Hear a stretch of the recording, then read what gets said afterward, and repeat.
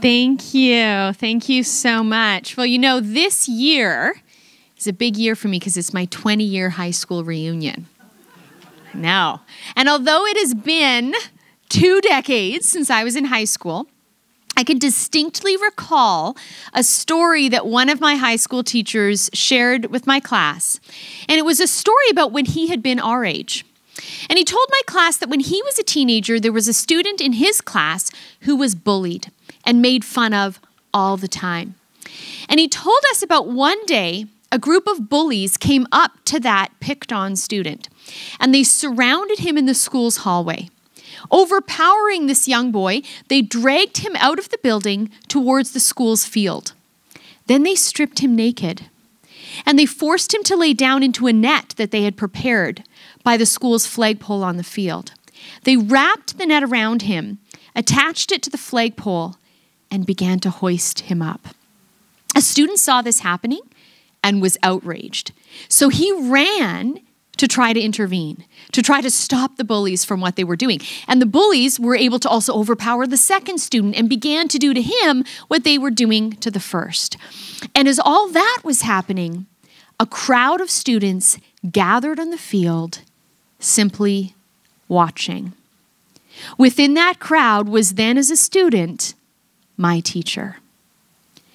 And when he told my class that story, he said to us, looking back, if I could return to that moment, and if I could take the place of anyone there that day, who do you think I wish I would have been? And he answered his own question by saying the student who stood up in defense of the victimized boy. As I have thought often over the years about that story, what has struck me is that whenever an injustice occurs, whether it's the one I just described or any injustice, we have one of 4 roles to play: victim, persecutor, bystander, or defender. Now, we might not have a choice about that first role, that of victim, but we certainly do have a choice of which of the other 3 roles we will step into. Now, we're gathered here today, and the March for Life has drawn so many people this week to be defenders of preborn children, to take on that 4th vital role of being the hands, the feet, the voices for those who cannot defend themselves. But what makes our cause different from the cause of that one brave student who tried to stop the bullies in their harming of the other student, what makes our cause different from what his cause, you could say, was that he could literally run and attempt to separate the victim from the persecutors. We cannot separate the victimized preborn child or about to be victimized preborn child from the persecutors, from the woman who's considering abortion, and from any of the people she would enlist to help her facilitate that abortion. For the preborn child needs to be nestled in his mother's womb. So since we cannot separate the preborn child from the situation of danger, it's our job to use our powers of persuasion to move in the heart and mind of the woman in crisis and anyone else in her circumstances, so that abortion becomes unthinkable. How then do we defend preborn children well? How do we be winsome? How do we use our powers of persuasion so as to reach the heart and the mind? That's what I want to talk about in the brief time that I have with you this afternoon. And there are 3 things in particular that I want to focus on. The first is I want us to briefly consider what we're up against. What is the mindset of the abortion rights movement that we need to be prepared to respond to? From there, I want to then lead to how we can make a rigorous intellectual argument against abortion, thereby winning the argument. But that will lead me to the third and final thing I want to address, which is how we also reach the heart of the person we're arguing with so that we win them. Because it's not enough to just win the argument, we also need to win the person, which will be the final thing that I address. In terms of what we're up against, one of my favorite open-ended questions to ask people that I'm dialoguing with on abortion is simply this: what do you think about abortion? It requires more than a yes or no response and lets the other person be the first to really speak in any depth about the topic. So when I've asked people, what do you think about abortion? The vast majority of the broad secular culture, and even within our churches, will often say, well, I'm pro-choice. I think sometimes abortion is needed. So then I'll respond back with another question. Why? Or under what circumstances? And inevitably, what the person comes back with are a number of difficult situations a pregnant woman can find herself in. And they'll say, well, I think abortion is needed. I'm pro-choice in cases of rape. Or if a woman is poor.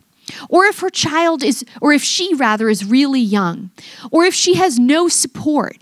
Or if she's trying to finish her education.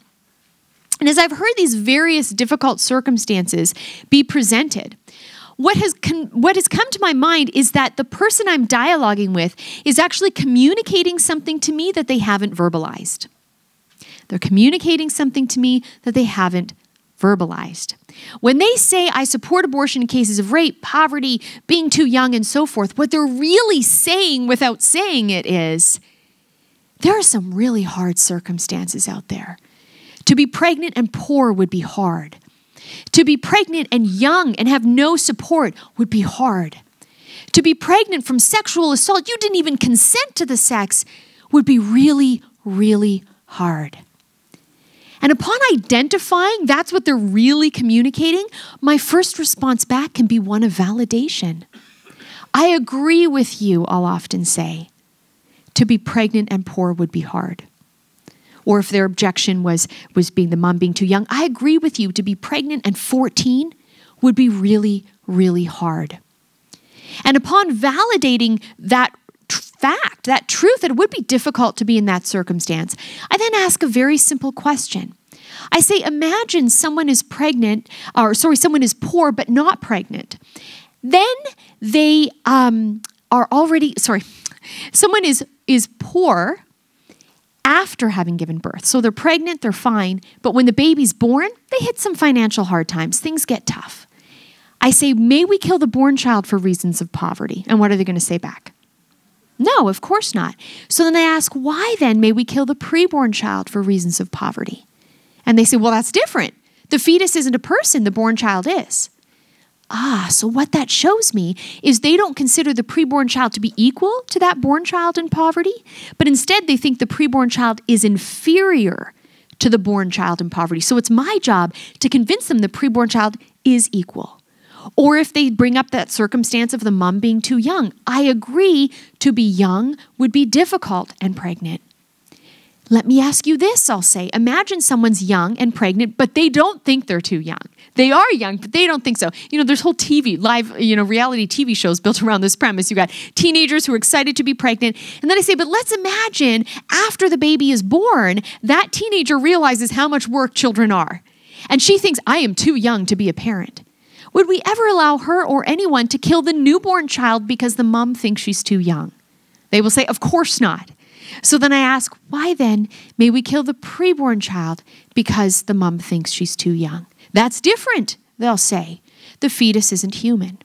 And so again, if that's the reaction we're getting, it shows they don't think the fetus has the same humanity or dignity as the born child, which means that's the challenge put before us, to prove that the preborn child is as human as the born child. And so by drawing information out of people, what do you think? Why? Under what circumstances? We can hear that they're communicating concern for the woman in crisis. We can validate the difficulty and then ask a simple question analogizing to a born child in order to demonstrate that difficult life circumstances do not permit us to end the life of vulnerable children.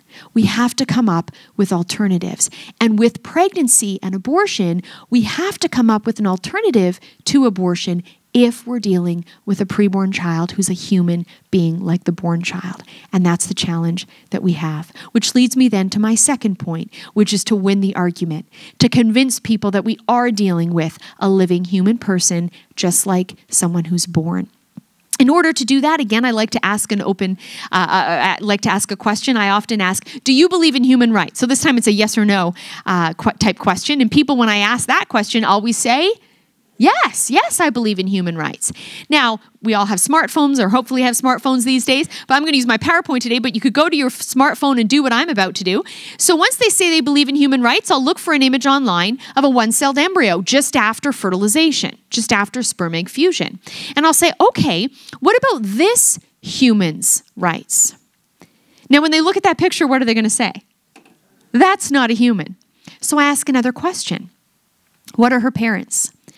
Is the pregnant woman human? Is her partner human? If yes, wouldn't it follow that this embryo is human as well? Because two human parents cannot produce a cat, right? It can't happen. You know, I worry that one day this couple's going to be in my audience. If you just go to Google image, like couple with cat, you know, there they are. But the point is, we know that two humans are only going to produce another human. And since the parents of that embryo are human, it would follow that that embryo must be human. Now, the individual not being able to really rebut that might come back from a different angle and say, well, even if technically the embryo's human, the embryo's not alive. So we ask another question. Is the embryo growing? Is the one cell growing into two? Those two into 4 and 8 and 16 and so forth. And if yes, wouldn't it follow by the embryo's growth that the embryo's living? And if the embryo is human parents, wouldn't it follow the embryo's human? And since you believe in human rights, wouldn't it follow what we now know to be a living human has the same human rights as you or me? Now, they might respond by dropping the F word. Now, it's not the F word you're thinking, but this F word. They might say it's just a fetus. So then we ask another question. What kind of fetus? They might look perplexed and say, what do you mean, what kind of fetus? So again, use your smartphone, Google image. draw up this image from online, something like it, and say, well, what's that? And what is that? Well, it's a dolphin what? It's a dolphin fetus. And we bring that up in order to make the point the word fetus is not species specific. The word fetus tells us how old something is, not what something is. Other species have fetuses. Dolphins have fetuses, dogs have fetuses, humans have fetuses. So in the context of a human relationship where there's a human fetus, I'll say to the person I'm dialoguing with, when two humans are pregnant or have conceived their offspring, and that offspring is a fetus, when the fetus is born, what will those humans now call the fetus? And they'll say baby. So then I say, okay, and when that baby turns 2, what will those individuals call that baby? And they say toddler. And I'll say, okay, and when the toddler turns 13, what will they call the toddler? I'm saying, pain in the neck. Okay. So when pain in the neck / teenager turns 21, what do we call that individual? Even more of a pain in the neck, right? Gone, right. So the point is, we humans have words to refer to age ranges within our species. And whether it's adult or teenager or toddler or baby, or whether it's fetus or embryo, these labels are telling us how old something is, not what something is. If we want to know what something is, we simply ask, what are the parents? And since the parents of the embryo are human, the embryo must be human. What I'm finding is increasingly happening, especially on college campuses, is abortion supporters are trying to say, well, even if technically the embryo's human, the embryo's not a person. So then I'll ask, well, what is a person? How would you define person? And inevitably, the type of definition I get back is something like this. The abortion supporter will say, well, the embryo's too small to be a person. Or a person is someone who can think, reason, and feel pain. And the embryo can't do those things. Or a person is someone who is independent and the embryo can't live on its own. If we think about that type of definition, however, that definition excludes not just preborn individuals, but some born individuals. Newborn children are smaller than all of us, but we would never say they're not persons. Newborn children cannot think or reason, cannot have complex communications and conversations with us, and yet we don't deprive newborn children of their personhood status. There are some humans who have a rare condition called congenital insensitivity to pain, where they can't feel pain. Yet we would never deprive those born individuals of personhood status just because they can't feel pain. And we know there are many born individuals who can't live on their own. Yes, we could leave a newborn child in this room for a nap and walk out and come back and the child would be alive. But if we left the child to nap for a week and didn't return until 7 days had passed, we're not going to find a living child because the child cannot survive on her own. We would never deprive the newborn child of personhood status because of her inability to survive on her own. So why would we deprive the preborn child of personhood status just because of her inability to survive on her own? Interestingly, the United Nations, which is often perceived as a pro-abortion organization, nonetheless, if you look at its foundational documents, they express pro-life sentiments. In the United Nations Universal Declaration of Human Rights, they say everyone has the right to life. They also say everyone has the right to recognition everywhere as a person before the law. Well, who's everyone? Well, in the preamble of that document, it says that it's referencing all members of the human family. In other words, all members of the human family have the right to life. All members of the human family ought to be considered persons. And since we know now that the embryo of human parents is a member of the human family, according to that document by the UN, that means they have the right to life and they ought to be considered persons everywhere. When I was once debating a philosophy professor, he brought forward a newer argument that is making its way into the abortion debate. He said, I'm going to concede for the sake of discussion that the embryo is a human person like you or me, but I'm going to still justify abortion on the grounds that human persons like you or me don't have a right to use another human person's body without their consent. He said, let me give you an example. He said, imagine you have a child you love dearly and your child is dying of kidney disease. And the only thing that will save your child's life is a kidney transplant. So imagine that you find out that you're the only person in the world with the right body type to be able to donate a kidney to save your child's life. He said, would it be nice of you to save your child's life? Yes. Would it kill you to donate one of your kidneys to do this? No. But should the law force you as a parent to give one of your kidneys to your child? No, he said it should not. And just as the law should not force a parent to give a kidney to a child, the law should not force a parent to give a uterus to the child. What do?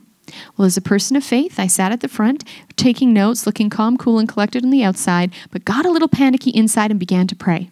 And so I was like, come, Holy Spirit, I need some divine inspiration. And I sensed God speak to me, not audibly, but I sensed that he said these very words, Stephanie, I made the uterus for a different purpose. And I began to reflect on that and what that meant and what the Holy Spirit was telling me.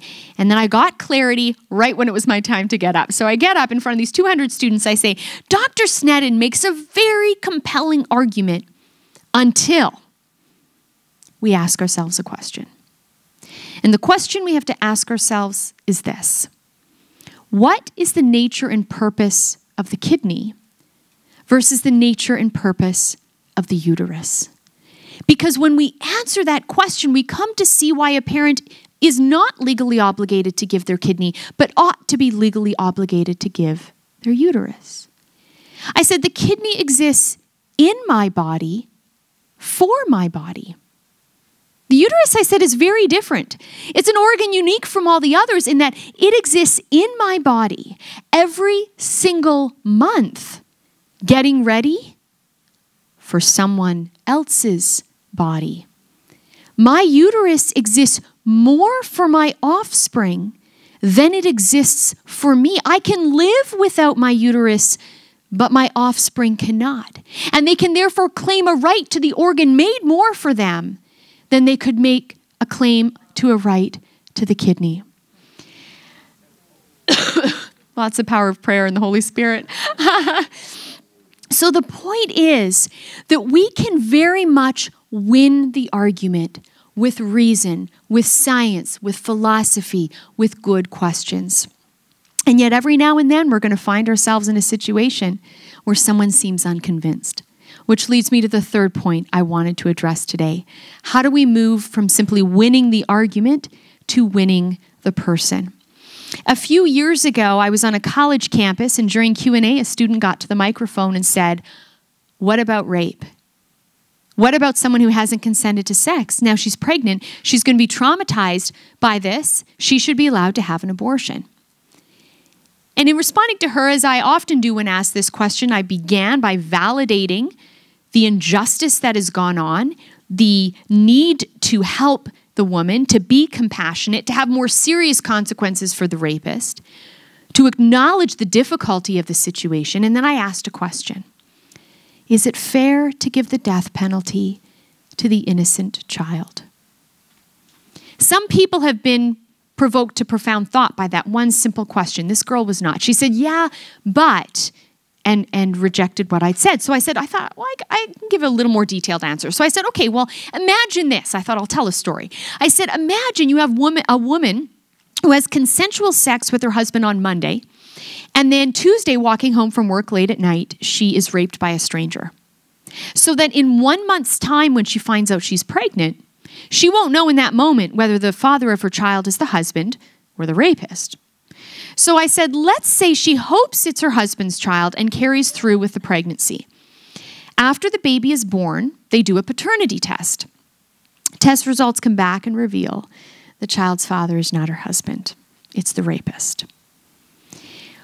Would we ever allow that woman or anyone to kill the newborn child because of the father's crime?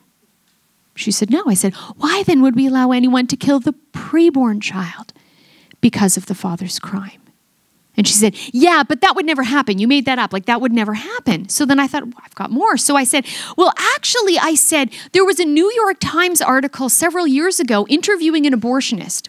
And in this article, it said Dr. Wickland, the abortionist, described her horror when she aborted the pregnancy of a woman who had been raped, only to discover after, when examining the removed tissue to make sure she got all the parts out, that the pregnancy was further along than she or the woman had thought, and that she had just aborted an embryo the woman and her husband had conceived together. Even the abortionist, I said to this student, was horrified. If it's horrifying to kill a child conceived in love, isn't it equally horrifying to kill a child conceived in violence if in both cases we're dealing with a child? Yeah, but, she said, and nothing was getting through. And I finally had to very gently say, I would be happy to engage you one-on-one, but there's a long line of people behind you with questions. And to be fair to them, I'm going to have to give them a turn at the microphone. But I said, at the end, please feel free to approach me. I'd be happy to keep talking about this. So she understood. She sat down. I took the other questions. The event ended. The moment it ended, boom, she's at the podium. She wants to speak with me. And as we go back and forth, I started to wonder, could I be talking to a victim of sexual assault? Is it possible she's focused like a laser beam on this one circumstance because it touches her so intimately? And even if not her, perhaps someone she cares about and is close to. And so at one point, as we were carrying on the discussion, I said to her, you know, I have a friend who was molested as a child, and I am about one of 5 people who know this. She's never told her parents that this happened. And I said, because so few of us know, I said, I really journeyed with my friend to find healing, and I went to counseling with her. And I said, I'll be upfront and honest. She never got pregnant. I said she was too young. But I said, I bring this up to say that as I journeyed with my friend, what became very clear to me is that when someone has been violated in such a profound way, whether they get pregnant or not, they've been traumatized, and an abortion is not going to take that trauma away. And she looked at me with a profound sadness and knowing in her eyes and said, yeah, 10 years and counting. And I just looked at her and said, I am so sorry for your suffering. And at that point, the whole direction of our conversation changed. It went from an academic, intellectual discussion up here to a how are you doing down here? I asked if she was safe or if the person who hurt her was still in her life. Eventually, I asked her how she was doing emotionally. Did she feel she got adequate counseling, or did she need to be connected to a place that could further help her find healing? And I saw that girl soften and open up before my eyes. And what struck me as I reflect on that encounter with her is that my friends over at a pro-life group called Justice for All have said, when someone asks about rape, they're not asking if the baby is human. They're asking if the pro-lifer is human. Do we care and convey our care for the person in front of us as much as we rightly care for and convey the care for the child in the womb? There's a powerful book called Influence, The Psychology of Persuasion. And in this book, it asks the reader to imagine 3 buckets of water in front of them. One has cold water in it, one has lukewarm, and one has hot. Imagine I put my right hand in the hot water and my left hand in the cold water. And after about a minute, I take them both out and put them in the middle bucket. The hand which came from the cold water is going to think the new bucket of water is hot. The hand which came from the hot water is going to think the new bucket of water is cold. Interestingly, both of them are wrong. It's lukewarm. But the previous experience colors the present interpretation. And when we're dialoguing with people and having a hard time reaching their minds, we want to pause, we want to pray, and we want to ask the Holy Spirit for wisdom to discern what temperature the bucket of water was before they encountered us. Where are they coming from? What's their story? I was once dialoguing with a very angry student who was yelling, swearing, barely giving me pause to say anything. And so finally, when there was a little window of opportunity, I just looked at him and very slowly and quietly said, Noah, what does someone who thinks like you want someone who thinks like me to understand? Give the other person an opportunity to express where they're coming from. Another good open-ended question is to say, I'm curious, where does your passion come from? Or another question that can be asked is, what's your earliest memory of learning about abortion and what did you think then? What do you think now? Oh, when did it change? Oh, I'm curious. What factors influence that change? And it's amazing the stories people will tell, which helps us to understand where they're coming from and be present to them in their pain. I have met so many students who have revealed to me profound traumas. One student told me about both of his parents being crystal meth addicts and being bounced around the foster care system. Another student I met told me that the night before, the only relative she was close to, because she was also bounced around the foster care system, was a cousin who had just committed suicide. Another student I met told me the week prior she'd been at a party, felt sick, fell asleep, and woke up being raped. Another student told me he'd been sodomized as a child. And as I have encountered the brokenness and the woundedness in the culture, it has reminded me that as important as it is that we be prepared to reach the minds, we must have such tender hearts. And we must have such wisdom to know, I need to set that aside. The agenda I thought I was here for, I'm going to just put that down for a moment. And I'm going to listen to this person. And I'm going to let them tell me their story. And I'm going to let the Spirit guide the rest of that conversation. I want to wrap things up, ending where I began, speaking about when an injustice occurs, it's so important we play the role of defender. And I'm reminded of a physician who called me several years ago because a patient of hers, just shy of the 20th week of pregnancy, halfway through, had gone to an ultrasound clinic where she found out she was pregnant with a girl. And she didn't want a girl, and she wanted an abortion. And so this doctor called me for help for how to change her mind, how to interact with the patient. So I provided a lot of information to win the argument. but also guidance for how to win the person and what she could share and how to share it. And then I connected her to a Mandarin-speaking physician in her city who she met with and strategized about interacting further with this patient. And again, being a person of faith, this physician entered into prayer the night before. She had a follow-up appointment scheduled. And as she was praying, really sensed God say to her, "Let this woman know how much I love her." So the next day, the doctor went to work. The end of the day was when she had the follow-up appointment scheduled. And the patient came in, and her first approach was really the prayer of St. Francis, the peace prayer, it's often called. And midway through that prayer, we say, "O divine Master, grant that I may not so much seek to be understood as to understand."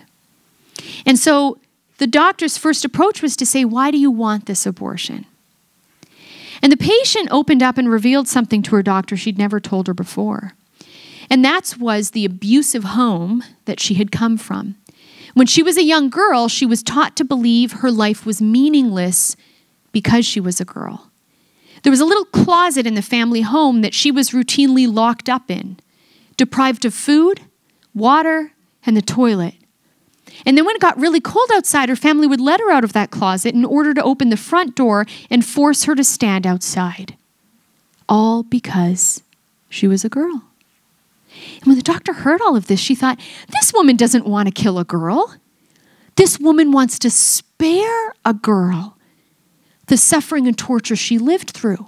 Now, she's wrong that she would repeat the cycle. She's wrong that abortion is the solution. But in her traumatized state, that's where her mind went. And in seeking to understand what's behind that, how do I not just win the argument, but win the person? The doctor drew out of the patient the real concern and was able to guide her to another way. That patient said she felt her doctor was the first person she'd ever met who authentically cared about her. And several months later, at Easter, a baby girl was born. All because that physician knew the mindset she was up against, had a very strong mind and was well equipped, but also had a very tender heart, knowing that she'd never win the argument unless she first won the person. And when she won the person, the baby lived. It's my hope and prayer that we follow her example, we apply the strategies that I've suggested, and we defend well the youngest among us. Thank you very much.